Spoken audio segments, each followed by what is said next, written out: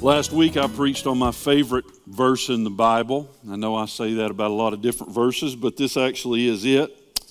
John 15:16, where Jesus said, "You did not choose me, but I chose you. Appointed you to go and bear fruit, and that your fruit would endure, and then the Father will give you whatever you ask for in my name." I had fun last week. I don't know whether you did or not, but I really enjoy preaching John 15:16. But in that verse, Jesus confronts his disciples with the truth that they did not choose him, but he instead chose them.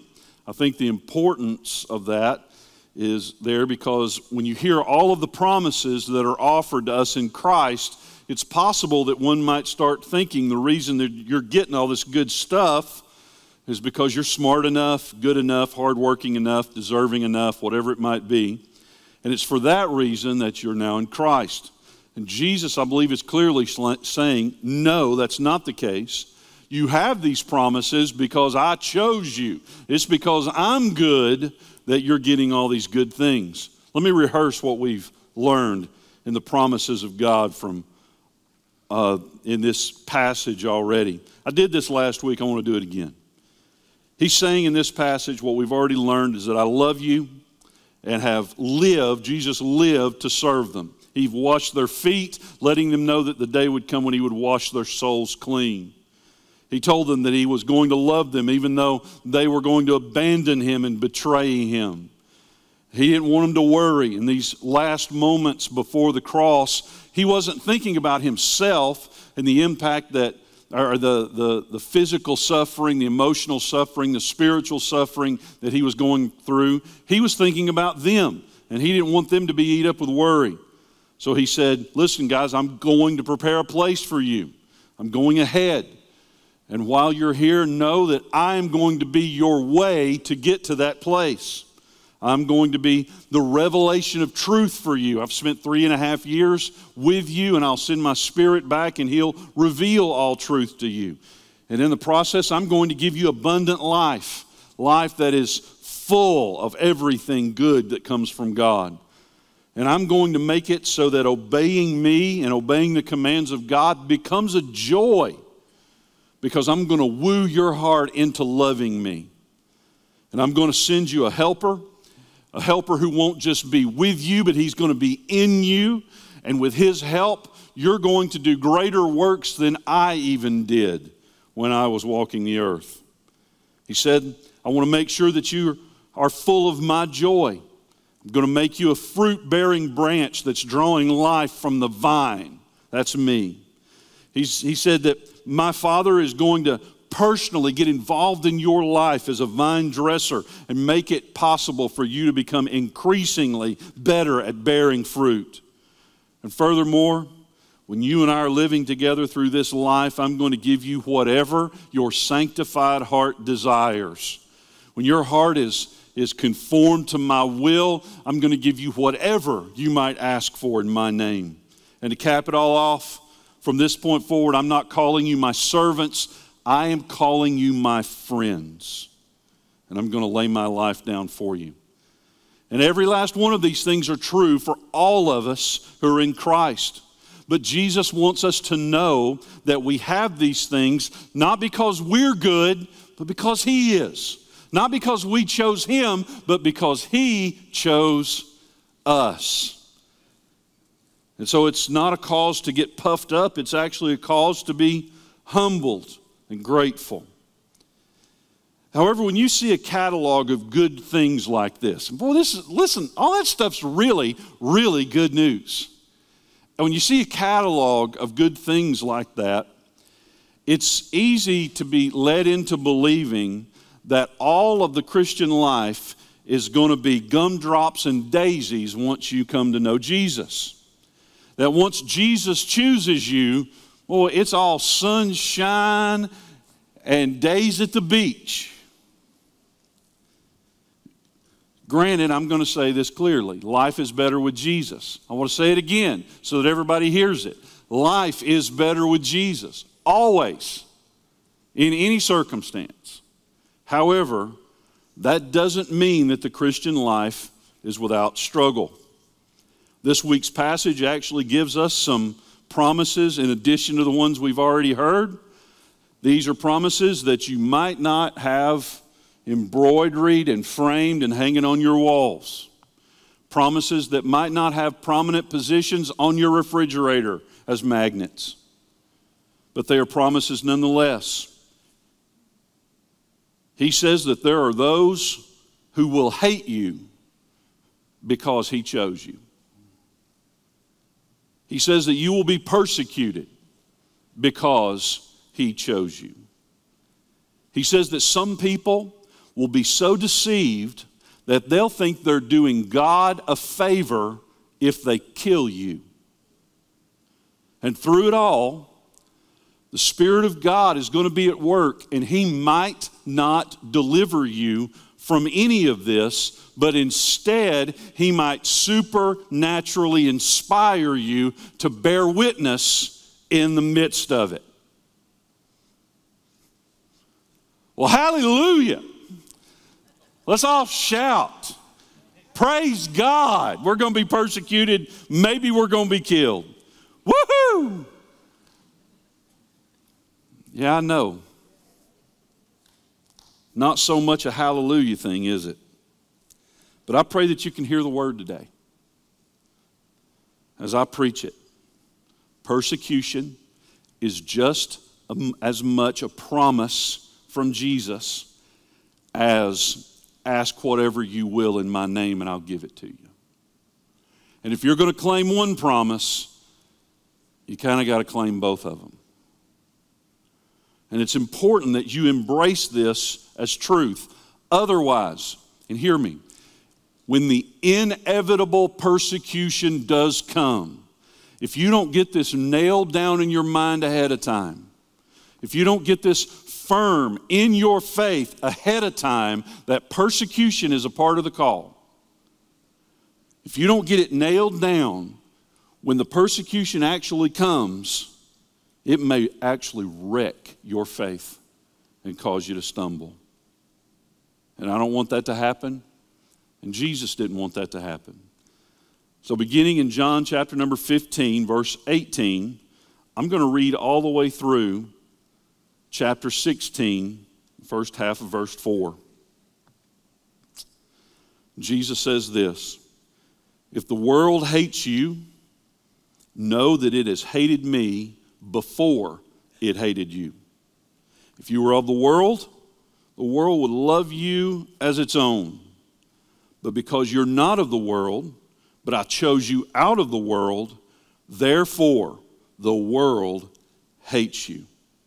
Remember the word that I said to you, a servant is not greater than his master. If they persecuted me, they will also persecute you. If they kept my word, they will also keep yours. But all these things they will do to you on account of my name, because they do not know him who sent me. If I had not come and spoken to them, they would not have been guilty of sin, but now they have no excuse for their sin. And whoever hates me hates my Father also. And if I had not done among them the works that no one else did, they wouldn't be guilty of sin. But now they have seen and hated both me and my Father. But the word that is written in their law must be fulfilled. They hated me without a cause. But when the Helper comes, whom I will send to you from the Father, the Spirit of truth, who proceeds from the Father, he will bear witness about me. And you also will bear witness, because you have been with me from the beginning. I have said these things to you to keep you from falling away. They'll put you out of the synagogues. Indeed, the hour is coming when whoever kills you will think he's doing an offering service to God. They will do things because they have not known the Father nor me. But I've said these things to you, that when their hour comes, you may remember that I told them to you." Let's pray together. Lord, this is a really hard word in our culture today. And I acknowledge that. but it's your word. It's truth. Pray today that you give me the ability to preach it with the anointing, and that we might hear it with the anointing, and that we might glorify you in the process. May it be so in Jesus' mighty name. Amen.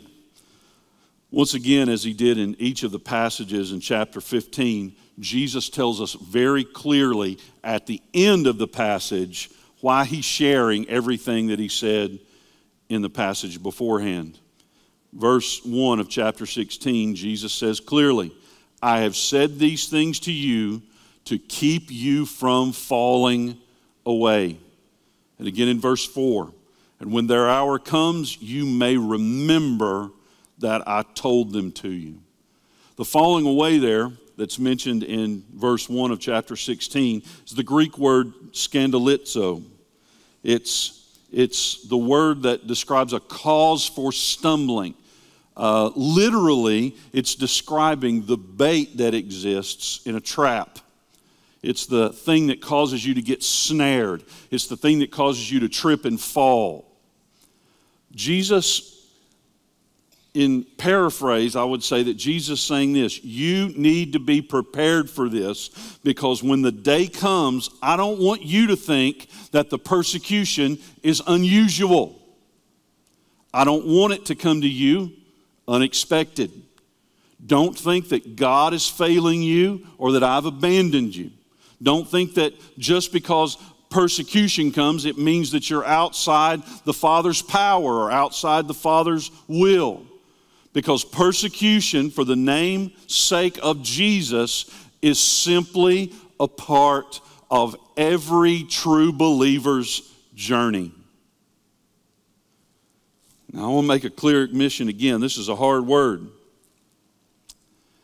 And there's probably not anybody in here who had that as a part of their gospel presentation when they came to Christ.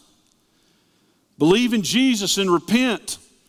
And oh, by the way, people may kill you for it, but come on down.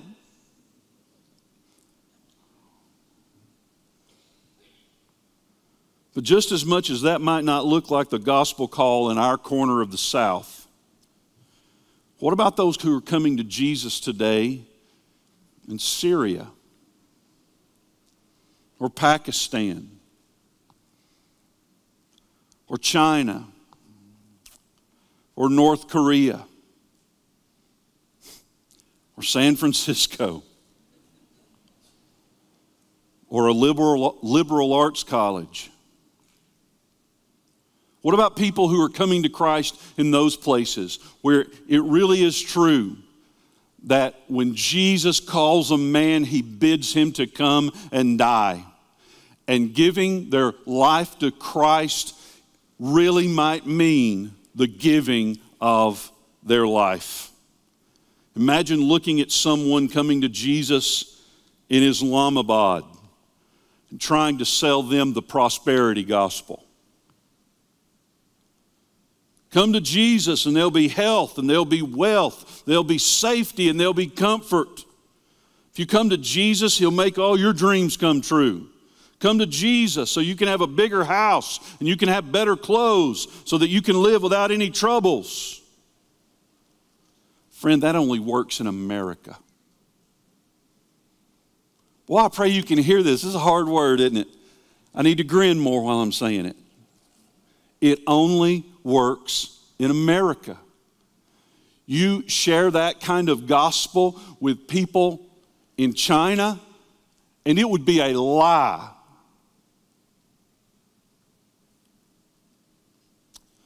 And if they came to Jesus with that expectation that he was going to make all their dreams come true, they were going to get their wish list from him, it would definitely be a cause of stumbling when reality strikes. And it most definitely would. That's why Jesus is saying these things so clearly here. So that when persecution does come, you don't judge the gospel as a bait and switch offer and get offended and disillusioned or discouraged and fall away. Jesus hung on the cross to pay the penalty for your sins and to wipe them away and give you eternal life and the majority of the reward that any of us will experience will be in the life to come. Jesus will be with you. The Holy Spirit will strengthen you in the midst of all the struggle that exists here on this earth. But make no bones about it, the Lord may require your life. Try and sell that health and wealth thing to Paul in prison in Rome. Try to sell that prosperity gospel stuff to Peter, who's being crucified upside down. Peter, if you just had a little more faith, brother, this would not be happening to you.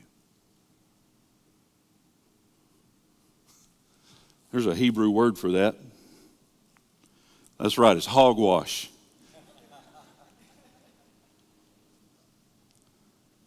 Listen, I don't want to paint this picture that being in the faith demands that you're constantly suffering. That is not true either. But the thought that you can't be doing everything that God tells you to do, be filled with all the faith that's at your disposal, and be glorifying God with every ounce of your life, the thought that you can do that and avoid all the struggle is ridiculous, because you can do all of that and be hated by this world. Hated to the point that they take your life. Okay, I'm not going to get ahead of myself. This sermon is filled with great gospel promises, and they are great. But it's also filled with this expectation that you're going to be hated, persecuted, and potentially killed. Now you might say, why in the world would the world hate us? After all, and I want you to think about this with me. Christians build hospitals, send missionaries to treat the sick. We are by and large champions of human rights. We give generously to the poor. We establish homeless shelters, provide food pantries. We're, generally speaking, law-abiding citizens who pay our taxes and participate in government through election and as candidates, and we even pray for our leaders. Generally speaking, we're kind, we're welcoming, and we're respectful. Why would they hate us? Why would the world hate us? I think Jesus says it very clearly, that they'll hate us because we love the one whom they hate. And it's a guilt by association. I want you to keep in mind that the world that Jesus is speaking here that would hate and kill these men that he's talking to right now were likely the religious leaders of Israel. These religious leaders of Israel who studied the scriptures and memorized them, who lived, at least outwardly, by the letter of the law, that were looking for a Messiah. Now, granted, that Messiah didn't look like Jesus, but they were looking for a Messiah. And they did all of these things without really knowing the one true God whom the Scripture was pointing them toward. Verse 22 probably sums it up the best from this passage. If I had not come and spoken to them, they would not have been guilty of sin. But now they have no excuse for their sin. Jesus had confronted the religious leaders with how they had missed the mark. And their lives, and their religion was actually a sin against God. And rather than being convicted and repenting and embracing new life in Christ, they hated him for it. To the point of killing him on a cross, they hated him for it, and they hated the disciples by extension. And friend, it's really no different today, in spirit at least. People are not generally hated just for believing in God. I know there are a few militant atheists out there that are the exception, but by and large, People aren't hated for believing in God in our culture. People are not generally hated for their personal and private convictions about religion. You can believe whatever you want in your own heart, and most of the time people aren't going to get upset with you. But the very moment you show yourself to be a true ambassador of Christ, with a faith that won't stay cooped up behind the four walls of the church or the four walls of your house, and you become a proclaimer of the gospel, a seeker and representative of the one true God, a student of biblical truth with the Bible as your primary source of authority. As soon as you become a person who lives according to those convictions and who works and prays for culture to be conformed to God's design for the good of all humanity and for the glory of God, as soon as it happens, as soon as your faith begins to impact the world around you, I pray you can hear this like you have 4 ears. When you start living that way, regardless of how kind you are, and regardless of how polite you try to be, and respectful you strive after, and patient you are, if your life stands for the truth as it is revealed in Scripture, if you live out the gospel and announce the gospel, you will be labeled by some as hateful, intolerant, bigoted, racist, closed-minded, ignorant, judgmental, and various and other, I believe, misnomers. They'll label you, and the reason they want to label you is as soon as you label somebody, you can discount the entirety of that group. Well, they're this way. I don't have to listen to them. They want to turn you into some type of stereotype, because when they do that, they don't have to take you as a person seriously because they've stereotyped you. And the primary reason that many people will do this is that your life stands as a testimony that convicts them of their sin. Friends, many times you don't have to say a word for people to be angered by your life. Because when you live out the truth, now hear me, God hadn't called us to be quiet all the time. But I will say that you don't have to say a word many times. The way you live your life will inspire some people to hatred, because your life convicts them of their sin. And when someone is convicted and they refuse to repent, that conviction becomes condemnation. And that condemnation will be perceived as a personal attack. And you'll be hated for it. They'll try to silence you by ostracizing you, by discrediting you, which are ways of taking away your voice when the laws of our land prevent them from taking your life. Now, I think in the course of all this, very few people who might hate you for your faith will openly say that they hate God. I hear this all the time. I don't hate Christianity, just, Christians. I believe in God, but I just don't think that Christians represent Him well. You hear all of these things, but regardless of what the testimony of their mouth is, there are so many that resent God. They resent His existence, they resent His authority, and they resent His claim on their lives. They resent the fact that He is king and He doesn't share the throne.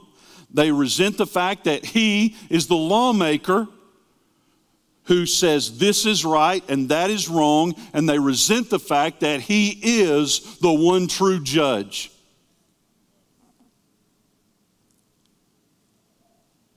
They resent when He makes mandates and we stand for them and proclaim them to be true, that He is the one true God, and there is no other God besides Him.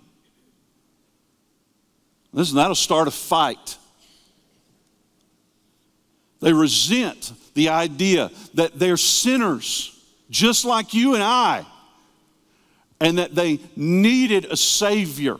They were not good on their own, and they needed a Savior. And the only Savior for sinners is Jesus Christ. You say, but some other religions, they speak well of Jesus. Islam says that Jesus is a really good prophet. He was not just a really good prophet. Minimizing who Jesus was is simply a polite way of hating Him.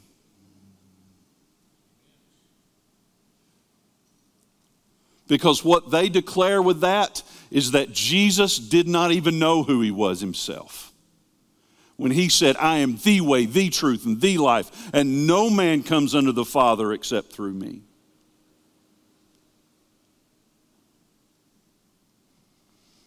In our day, as soon as you live out an ethic and let it be known that you believe that sexuality is reserved for one man and one woman inside the bonds of matrimony, here comes hatred. If you stand up and declare that drunkenness in all of its forms is a sin before a holy God, here comes acrimony. If you declare that the love of money really is the root of all evil, and it's not a purpose for which to live for that's worthy, when you stand up and say that there is a heaven to be gained and a hell to be shunned, and that hell is not God being unfair, it's actually God being just.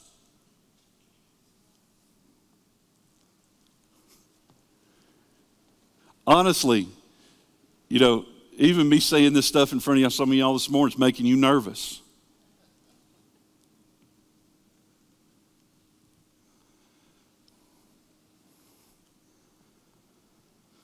If you declare the Word of God as the final authority for everything concerning faith and practice, and our personal opinions apart from the Word of God are of little or no value. But wait a minute, what about what's truth to me? I have very little interest in what is truth to you. Because truth to you will be impacted by your circumstances. Truth to you will be impacted by what you eat or how much sleep you get. This is our basis of truth. You stand for that in this world, hatred will come. And there are many people who live quiet lives and obey the laws of the land and even go to church upon occasion. But they have made a God in their own image. And by doing so, they express the fact that they hate the God of the Bible, oftentimes without ever confessing it to be so.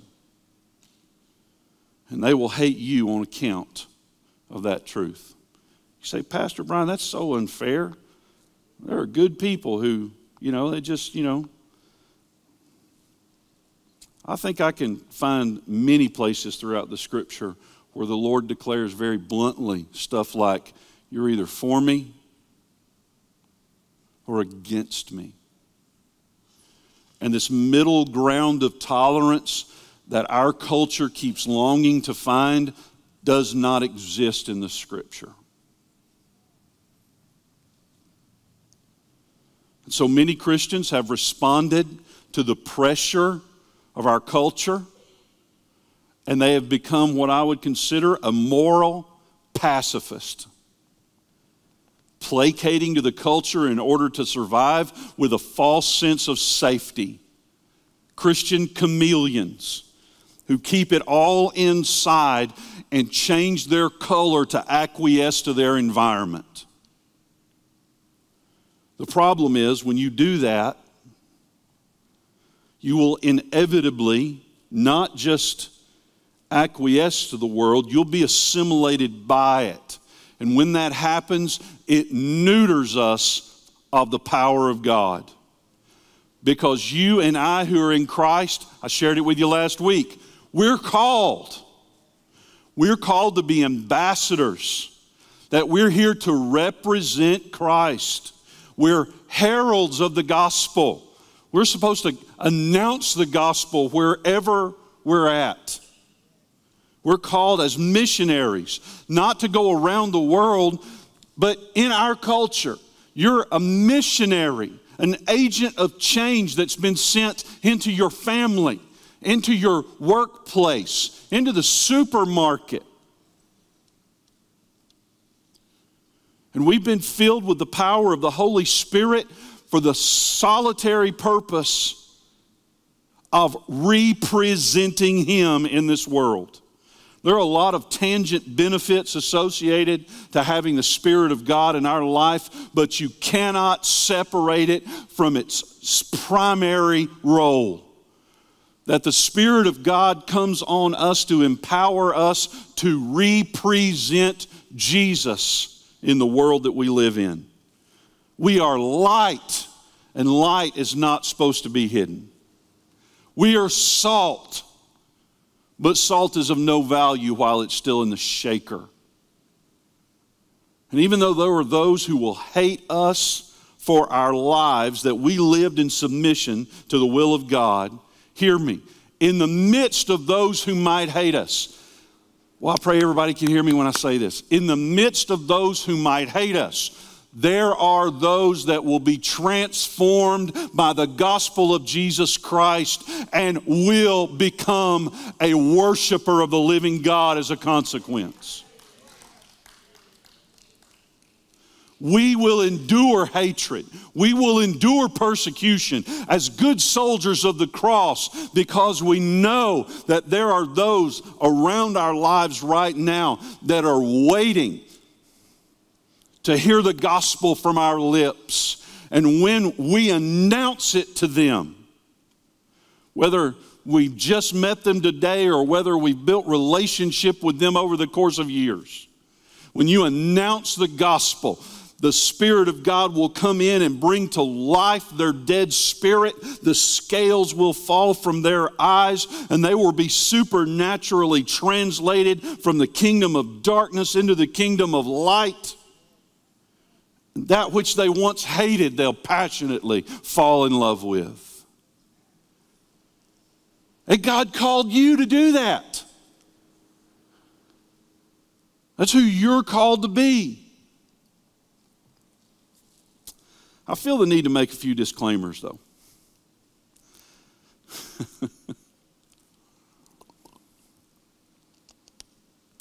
Paul told his God's son Timothy in 2 Timothy chapter number 2, verse 13, it's Paul's last letter. It's his last words to Timothy.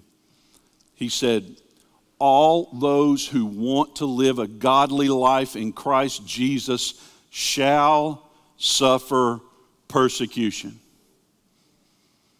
Now, who's got that on their fridge? I know. Never seen that on a t-shirt or a bumper sticker. But it's truth.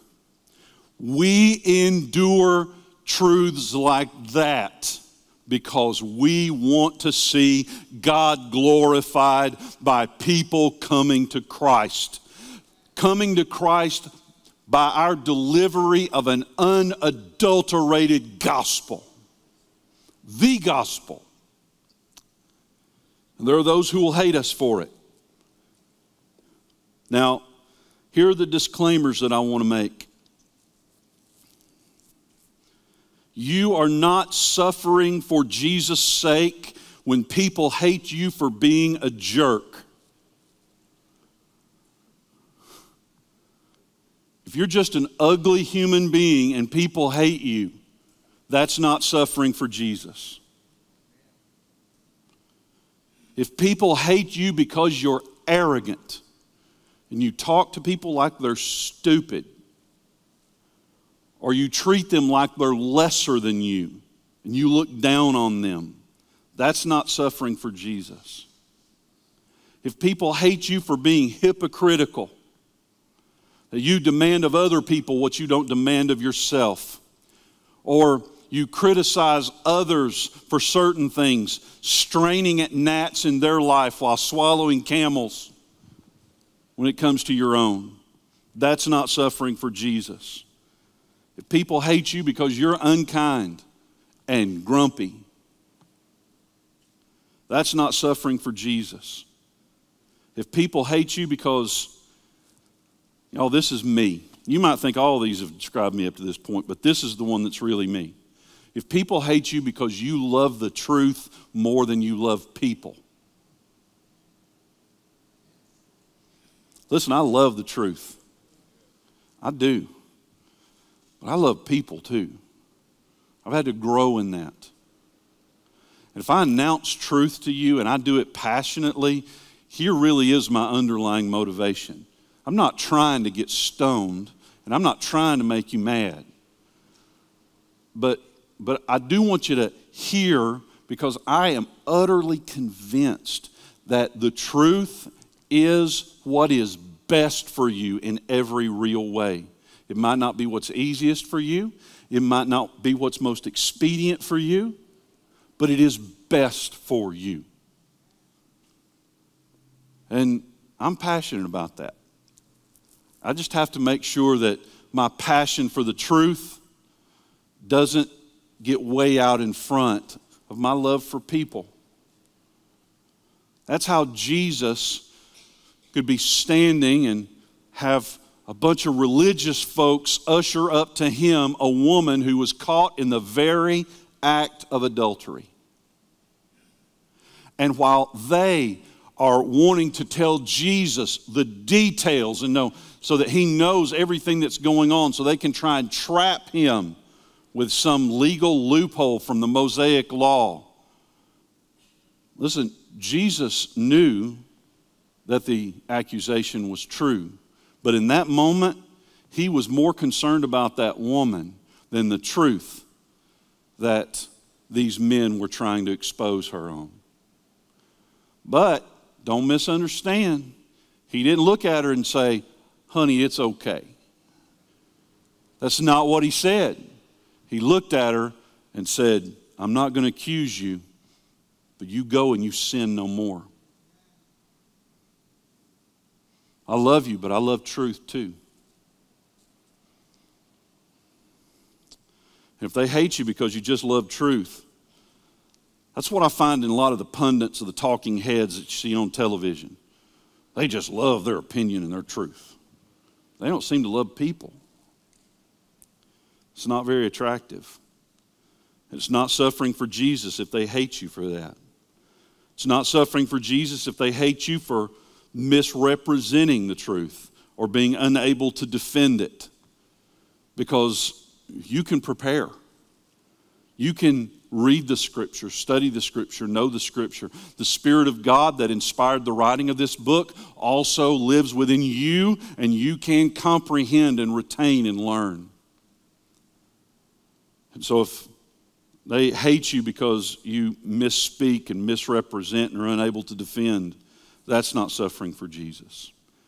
It's not suffering for Jesus when you experience bad consequences for bad actions. If you do something bad and there's a bad consequence associated to it, that's not suffering for Jesus. That's actually the law of sowing and reaping at work in your life. Or so often I'll hear people say, "Oh, I'm just suffering for Jesus in this, because I'm going through this," when it's obvious that you can trace what they're going through now directly back to something they did that they ought not do. That's not suffering for Jesus. It's not suffering for Jesus when you're judged guilty for having bad associations. We need to be careful who we identify with. And before I go endorsing somebody that may line up with me on one little area, I'm going to make sure that I have real, like, precious faith with them. Bad associations will cause people to hate you, and that's not suffering for Jesus. If you just live a morally corrupt life and people wind up detesting you for it, that's not suffering for Jesus. Hear me. All of these things are character flaws that need to be repented of, and they weaken your witness and they strengthen the purposes of the enemy in the earth. They're not suffering for Jesus. They're God trying to stir you up towards something better. But having said all those, when you do take a stand for Jesus and all the love and power that the Holy Spirit has called you to, if you do it in the workplace, if you do it on campus, if you do it with your family, if you do it wherever you're at in our culture, it will inevitably cause offense. It will. There is no way you can live the Christian life without causing someone offense. Now, we don't want to see anybody get offended because of those bad actions that I just talked about a few minutes ago. But if they're offended because of the truth. And you know, offending people is like one of the great cultural sins in America right now. You shouldn't say that, because when you say that, it offends me. It kills the possibility of discourse. Somebody, this is one of those things that annoys me, so I want to be careful I don't preach about it too hard.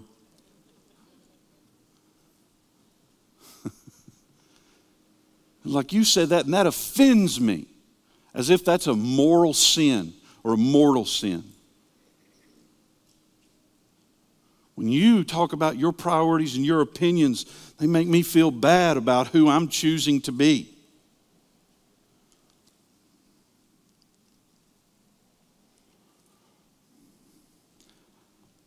Again, that's one of my pet peeves, so I'm not going to talk a whole lot about it. But I pray that you can hear me very clearly. The gospel of Jesus Christ, when it's preached with all the love of Christ and under the power of the Holy Spirit, is offensive to people many times. How do I know it was offensive? They killed Jesus for it. They killed almost all of these men that he's talking to for it.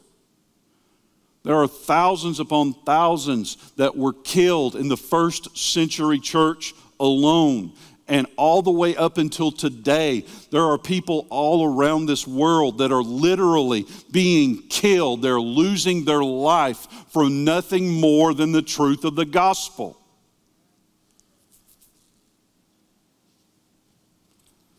There will be people who hate you for doing nothing more than what Jesus called you to do. I would say again, make sure that they're hating you for the right reasons, not the character flaws I mentioned earlier. But when that happens, here's what I believe that you can expect. When you're hated for his name's sake, I think you can expect that the Holy Spirit will empower you to do amazing things in those moments. Things that will usher in the kingdom of God and bring glory to God. That will bring people to Christ, though it might possibly bring you face to face with Jesus. I was reading a couple of weeks ago, actually, on this subject, and I came across this story that I hadn't heard for years and years, but it really struck me. In 1553, the daughter of Henry VIII, historically she's known as Bloody Mary. She came to power in England. And Mary was determined to bring the Roman Catholic Church back to England. England had gone through its own Protestant Reformation, but she was convicted. She was set on bringing the Roman Catholic Church back. She forced Parliament in 1553 to repeal everything her brother Edward had done and return England under the regency of the papacy. And persecution during those days was very intense, and martyrdom was very frequent. More than 300 people died in those years publicly for their Protestant faith. A few of them, Hugh Latimer, Nicholas Ridley, and Thomas Cranmer. Latimer and Ridley were ordered to be executed outside the city gates at Oxford. And as they were being led there, they were led past the prison where Thomas Cranmer, who was the Archbishop of Canterbury at the time, was jailed. They were hoping that they could catch a glimpse of him so that they could shout out encouragements to him and inspire him to be steadfast in the faith. And indeed, Cranmer was brought to the tower of the prison by the government so that he could watch the proceedings, because they were trying to get him to recant. Their aim was to frighten him. And when Cranmer was overheard during that time as he watched his brothers burned at the stake, he was heard to be languishing and sobbing.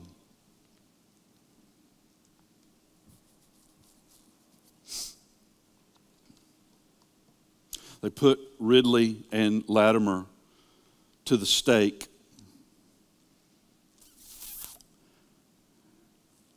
Latimer looked at his friend and said, "Master Ridley, play the man. We shall this day light such a candle by God's grace in England that I trust it shall never be put out." It's quite the testimony when you're about to be burned alive. Latimer died somewhat quickly. Ridley's brother-in-law tried to hasten his death by making the fire larger, and he actually he smothered the fire in the process, and it caused Ridley to have to suffer for a very, very long time. And Cranmer was within shouting distance listening to all of it. Hear me. These men were murdered publicly for nothing other than an adherence to New Testament Christianity. They were killed by the church and by the government for it. Well, it affected Cranmer. He was treated harshly in prison and eventually had what many called a brainwashing experience. And he signed 4 articles recanting his Protestant faith. However, Queen Mary did not want to excuse him. And even though he should have been released after he recanted, she wanted to make an example of him. And so she brought him before the court on a day when he was supposed to be executed. And she gave him one last opportunity to confess his sins before the people. And Cranmer became convicted by the Holy Spirit. He became overwhelmed by what had happened in the days previous, and he thought of his friends. And he got up, and rather than recanting, he got up and he bore testimony to the one true gospel.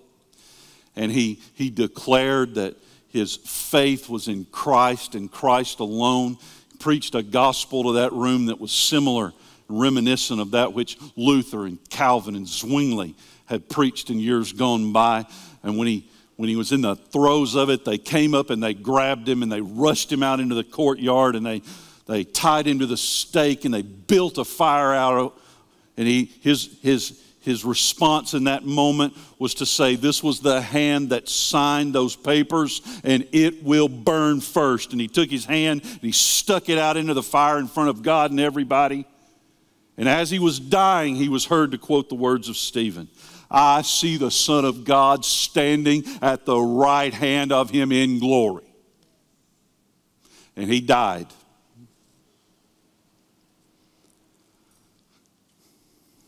So that's not a very happy ending to any of those stories, Pastor Brian. It is said that Thomas Cranmer's heart did not burn in the fire, and they found it in the ashes unscathed.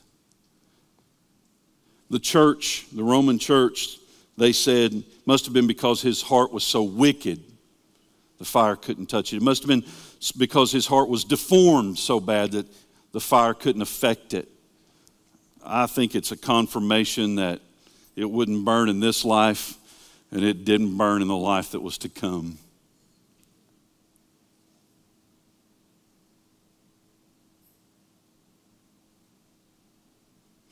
It's very unlikely that any of us in this room are ever going to be put to the stake.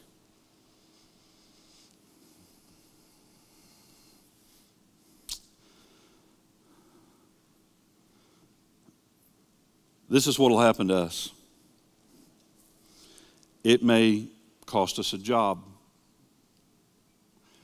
It may cost us part of our reputation. It may cost us some acclaim. It might cost us some popularity. It might cost us some respect from people we probably shouldn't be too concerned about respecting us. It might cost us some money. It might cost us some comfort. But I wonder, in the face of that, would we not let the Holy Spirit inspire us to have the same kind of passion that those men faced on that day when they looked out into the fires? The same kind of passion that caused Paul, I hope this is true, it's not Bible, but it's history, says that he led his executioner to Christ before the man killed him by chopping off his head. And so, given honestly the somewhat tame hatred that we might face, I wonder, would you be willing to stand for truth in the midst of being ostracized and be a light for the gospel? Would you refuse to cheat on your taxes and be a light for the gospel? Would you refuse to lie for someone else and be a light for the gospel? Refuse to be silent in the face of the kind of errors that lead other people astray. Would you be a light for the gospel? Would you refuse to go along with friends who would lead you into sin, even though they might laugh at you and they might leave you and they might hate you in the aftermath? Would you refuse to cheat your boss out of an honest day's work to be a light for the gospel? Would you refuse to condone people's wickedness with your silence, even though others might laugh? Would you refuse to be silent when the gospel needs to be announced? And refuse to acquiesce to the culture's demands and instead stand for truth and God's glory? If you do, let me promise you something. Suffering will come. In our culture, if you can live your entire life with no one hating you for your faith, it's probably evidence that you have a very well-hidden faith.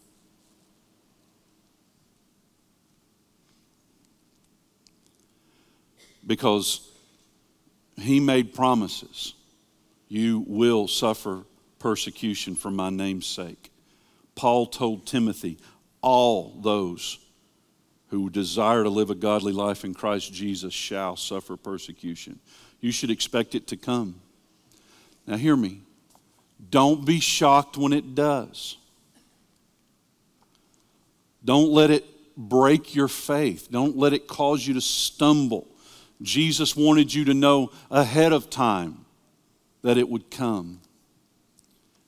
But here's what you can't expect, is that in those moments, I believe that there are special dispensations, special touches of the Holy Spirit that come on us in the midst of suffering for His name's sake, so that we might bring greater glory. You say, well, I want the Holy Spirit to come on me and deliver me from the suffering. He might. He might. There are times when people were crushing in on Jesus, seeking to kill Him, and it just said, and He passed right through the multitude. It's like the power of God came on Him and just set Him right free. But the day may come when it gets real. When that day comes, don't think that God's left you. You're being given an opportunity. An opportunity to have a megaphone. You didn't know who Latimer and Ridley and Cranmer maybe even were. But here we are, 500 years later, I'm talking about them still. There's history and books written about the stand they made for Christ. Who knows what the Holy Spirit might inspire of you as well. Let's bow our heads together. Lord, as I've prayed about this, I feel like you have shared and just directed me to pray for those that they're just not standing up for you as they ought to. They're kind of hiding their faith. They've compartmentalized their faith.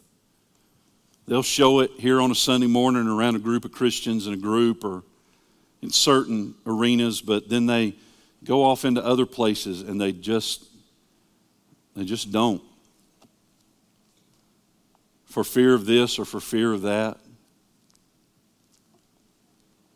Lord, I pray that the Spirit of the living God would come on one and all. And we repent where we have just fallen short.